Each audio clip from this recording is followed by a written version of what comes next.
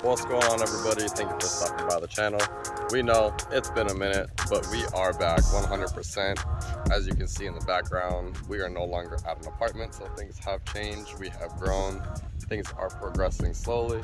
But yeah, we want to let you guys know we are coming back with some content, some strong content, as you guys can see behind me. And boy, do we have some secrets coming up. But yeah, let's just do a little recap on what exactly is done to the cars and where we last left off, and we will go from there. See you guys in just a minute.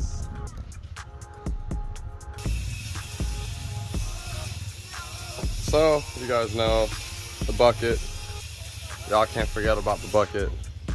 And then we got Babe's diamond over here. You know, we got a bucket and a diamond, but the bucket is full bolt-on, cut and ported RBC, throttle body, intake obviously, Rev 9 downpipe, action clutch, action flywheel, Honda Flash Pro, D2 lower end springs. We do still have a stock shifter cable and shifter box in the car. We also have a direct port nitrous kit for the car. As you can see, the ports are right there. So one of the next videos coming up will be most likely an installation of the nitrous kit. As you can see, Ashley's car, my significant other, it is on a set of Scale Innovation full bodies that are about 4 years old, and they are blown out. So if anybody wants to sponsor this build on a new set of full bodies, let us know. Definitely needs a set. But it is slammed on a set of full bodies, camera arms, nice set of Dohan wheels, and it does have an intake and an exhaust. Other than that, engine is stock. She obviously has her female touches to it. Everybody loves her Galaxy headliner.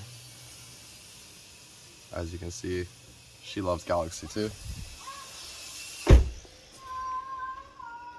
And like I said, we're in the process of moving, so there's stuff in the cars. But yeah, we no longer have to fight with a little garage at the apartment. We now have a full garage. Once it's all set up, it should be dope. Go ahead and get some actual LED lights up in here so we can get rid of these duty lights. Don't mind little man walking around. He don't like to be on camera all the time. Ooh, he gonna act, oh, watch out, busting their moves. But anyways, we just want to let you guys know we did not forget about you guys. We are coming back with content, and as you can see, we have a lot of it. We actually have somewhere to film it now. So yeah, make sure and stick around, and I'll see you.